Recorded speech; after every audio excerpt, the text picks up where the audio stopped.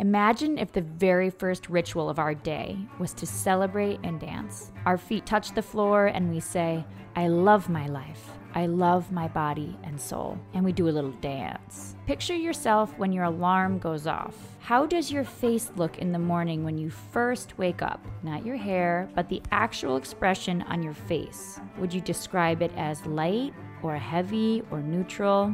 When your foot first touches the floor, how does your body look?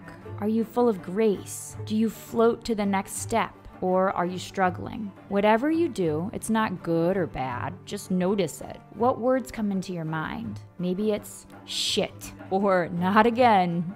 We are what we repeatedly do. Are you struggling when you could be dancing? Are you starting your day with struggle when it's really your choice? Did you like this idea from show number 1 of the Belly Dance podcast a little lighter? If you did, check out the whole podcast. I bet you'll love it.